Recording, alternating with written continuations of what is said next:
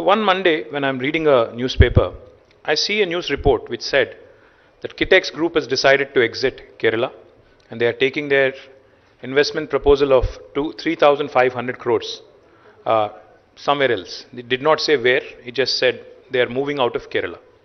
So I just immediately clicked a picture, sent it to my dear friend, my principal secretary Jayesh Ranjan. I said, Jayesh bhai, ek kaam karo. Please reach out to Mr. Sabu Jacob because I want to talk to him. So this was on a Monday. So I'm giving you a chronology so that you understand it. Somehow Jayesh, using all his 5, 4, 6 degrees of separation, somehow managed to find out Mr. Jacob's number. So in the evening he texted me saying, sir, I think I have his number. Would you like to send him a text? So I said, fine, I'll send him a text. Then I sent Mr. Jacob a text message saying, sir, I'm K.T. Ramarao. I'm the Minister for Industry, Government of Telangana. I would like to speak to you. He didn't respond. So I figured he's not interested, or maybe he's just not sure whether it is actually the minister or somebody else. Then somehow Jayesh convinced him that it is actually the minister who's trying to reach you. So next afternoon, on Tuesday, we had a conference call. Myself, Jayesh Ranjan and Mr. Jacob. So Mr. Jacob, that was my first conversation with him.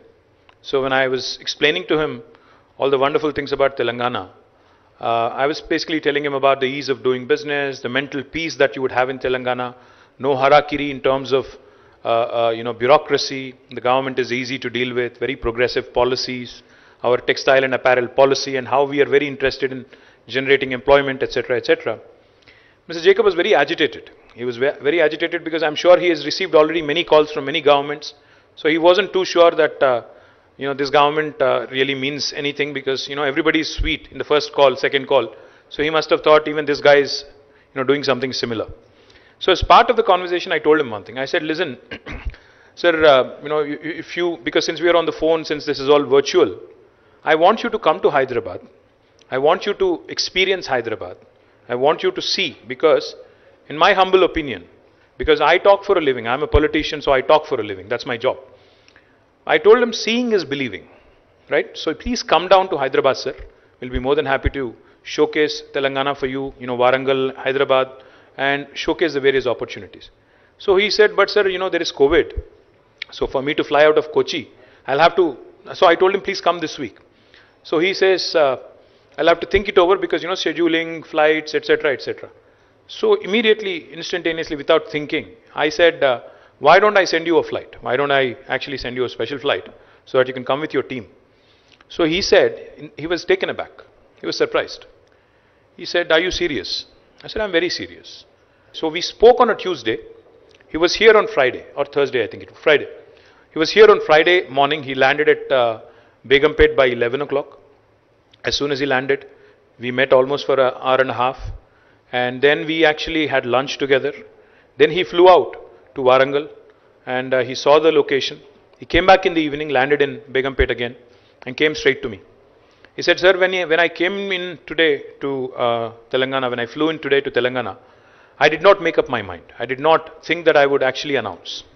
But today, after seeing your officers, yourself, your state, and the way you have received me, because I believe personally that it's not just about investment, it's about respect, trust. It's more about the value that I add and the value that I bring to the table and how I am received in a specific state. So I am very impressed. He said, while I may not be able to commit to the entire amount, because of your gesture, because of your government's willingness, today I am going to announce 1,000 crores of investment and 4,000 employment that I will create in Warangal, is what he told me. This was, I think, a month and a half ago. June it was, June. In fact, funny thing is, he announced 1,000 crores of investment. And next morning he went to, Rangareddy district, Chandanvelli and Sitarampur. He liked it so much. He said, Warangal, of course I liked, but I like the second location also. And I would want to invest more here. So I'm happy to share with you today what started as a very, very interesting conversation on the phone. Today has translated into 2,400 crores of investment in the state of Telangana in 2 locations.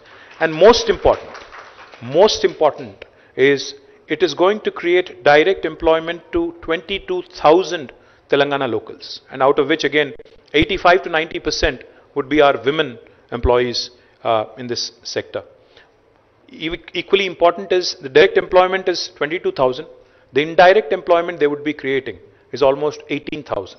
So altogether in these two locations, Sitarampur and Warangal, they would be investing 2,400 crores of rupees, and they would be, like he pointed out, they're a world-class company which believes that no employee should be exploited.